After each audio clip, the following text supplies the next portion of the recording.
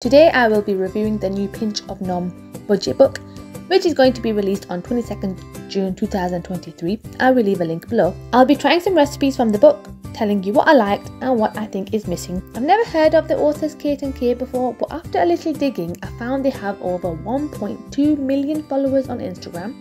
They have their own website and already have 5 Pinch of Nom recipe books released. So this Pinch of Nom budget book is their 6th recipe book and it's centered around keeping costs low.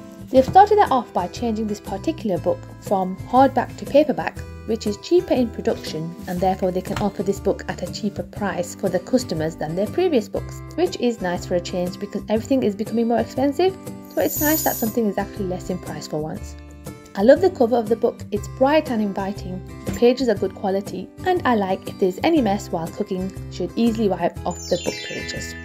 This book has 75 recipes with 55 mains and 20 dessert recipes. 50 of these recipes are brand new, so you won't find them online or in their previous books, and 25 recipes you can find on the Pinch of Nom website. Out of the 55 main dishes, you will find 38 are meat, 16 are vegetarian, 13 are vegan, 46 are gluten-free, and 31 are dairy-free. And out of the 20 dessert recipes you will find, luckily no shepherd pie trifle in here, so all 20 are vegetarian, 1 vegan, 7 gluten-free and 6 dairy-free. Something for everyone, which is great, and it's all clearly labelled for each recipe. Other useful labels near each recipe are freeze me and batch friendly, which is also mentioned in the book how cooking more and freezing is a great way to use up ingredients because can eat it on another day, saving time and money.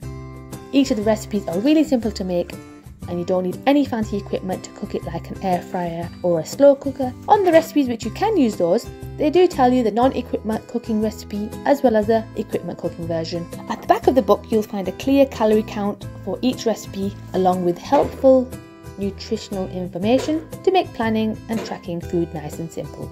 And I like how it's all in one chart, so easy to compare between the recipes. Flicking through the recipes, if you are a regular cook, a lot of them you might think, you already know how to cook this. But I did like seeing well-known recipes using different ingredients in line with keeping costs low, making me want to try a recipe by learning a new style of cooking, something I usually make. I find with recipe books you don't have to follow them to the list. It's great to use them for meal inspiration and ideas to make your own dinner time exciting to suit the flavours and ingredients you might already have at home. You can do a few tweaks to a recipe and make it your own. However, if you're a beginner, then this is a great book, because beginning of the book, all information regarding food, storage and kitchen utensils are clearly explained, and I found easy explained recipe instructions any level will be able to follow. It's nice flicking through on days when you have no idea what to cook and need some inspiration, or I found it was nice to hand to a family member and just be like, pick a recipe for dinner, instead of when we usually ask what do you want to eat for dinner and hear the response of, I don't know, anything. Something nice. A lot of the recipes are slimming friendly, so using low fat ingredients or sweeteners, you can always tweak those recipes to suit yourself if you're not fussed about calories.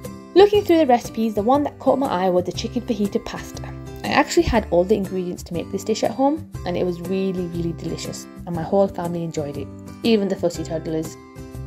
Instead of adding 400 grams of pasta, what I actually did was use half the amount, so 200 grams, and I put half the chicken fajita mix to the side to make chicken fajita wraps the next day. Another recipe which looked good was the caramelized onion tart, but seeing this little paragraph gave me an idea to use a few spoons of the chicken fajita mix instead of the caramelized onions to make chicken fajita tarts, and I can confirm these were just wow. So with 1 pan of chicken fajita, I actually ended up making 3 different meals, and 2 were not actual recipes from the book. So using the book for ideas, you can actually end up making way more than 75 printed recipes. For the dessert, I picked a classic which you can't go wrong, and most of us have baking ingredients at home. My little girl enjoyed looking at the book and pretending to follow the recipe, even though she can't read. She's 4. Mom, the waves is broken. With a little help with measuring, whisking and baking, she made a delicious cake. The recipe in the book has fewer calories because stated to use some sweetener instead of sugar, but it was very easy to convert between sweetener to sugar, as it's mentioned it's gram for gram. I like how all the recipes are not overly wordy and have short, precise instructions. I do look forward to trying some of the other recipes too, especially the chicken nachos, and all the desserts look really good. Few things I would have liked to see is more variety of recipes. especially as it's June in the UK currently and it's very hot here. A lot of the recipes are bakes and pies.